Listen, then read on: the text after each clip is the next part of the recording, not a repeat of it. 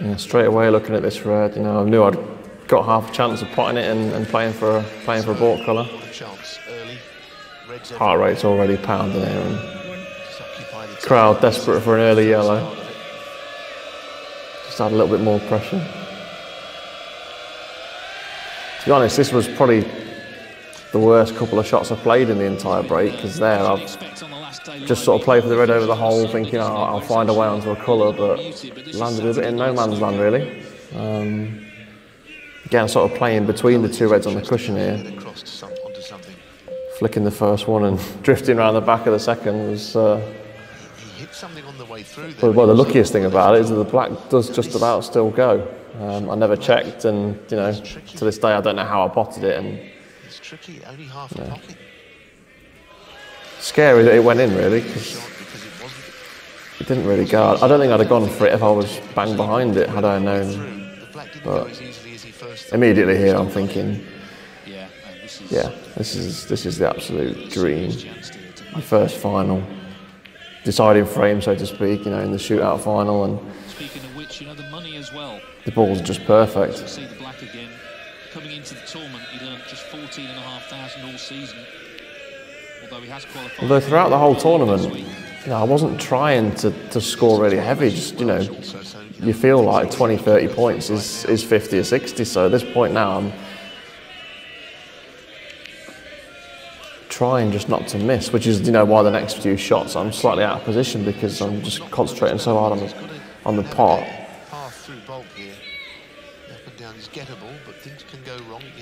Didn't hit that one well at all.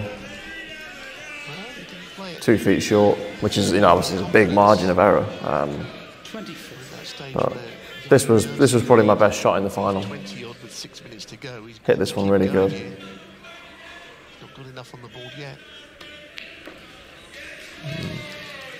Superb. It's always nice when one hits the back of the leather when you bang under pressure. Looking assured.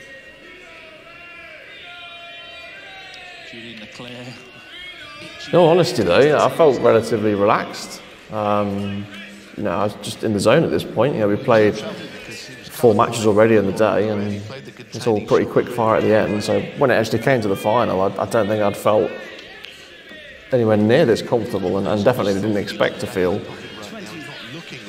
almost ready. Pressure can do some funny things.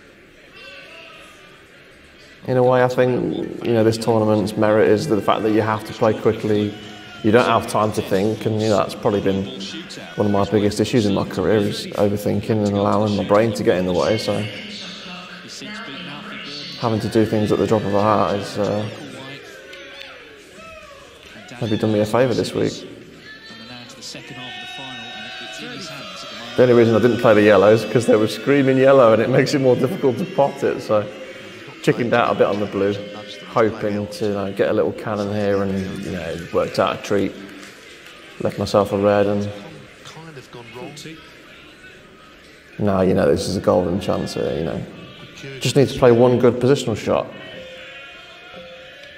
One good positional shot, get the cue under control. Unfortunately, I didn't get it for about 4 or 5 shots.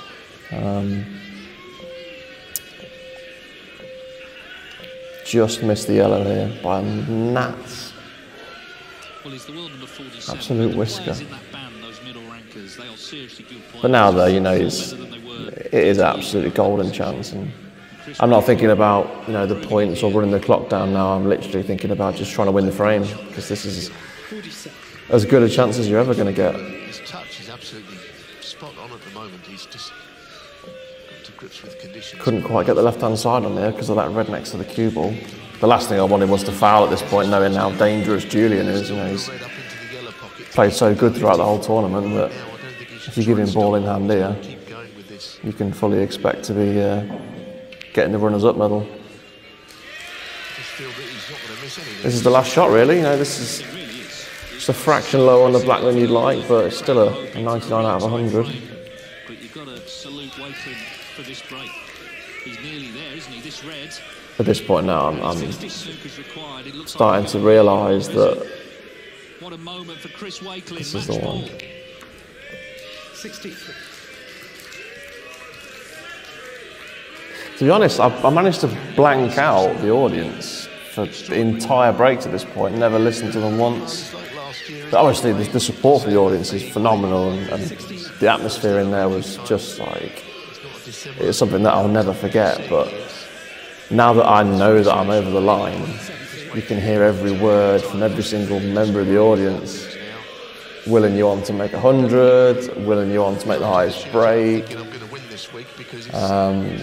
Chanting, you know, "You are a champion," was, it went straight through to my bones, you know. It was it's such a difficult event to win, you know. Luck plays just a part. the feeling that you've always dreamt of, you know. In the final, this is really, really impressive, and let's see what it leads Just in autopilot now. The pockets just seem enormous, and the whole atmosphere is just so overwhelming.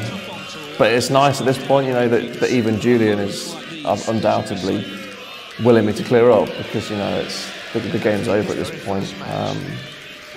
The only person I'm hoping I'm going to miss will be Ali Carter, because the highest break's in danger. It seems a long time ago now. Come on, Chris, let's have a century. Just launch my extension. Just desperate to clear up before the time runs out.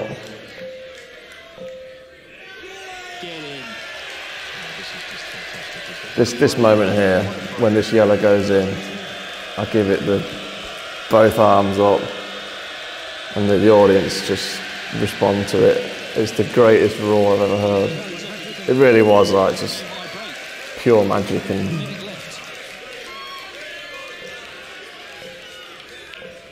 yeah. I know I'm not going to miss now. That's right, it would be the perfect ending, the high break in the last frame, £5,000 on top of the 50. It's currently 117, Ali Carter. 108. You can't win the shootout with a better performance than this in the final.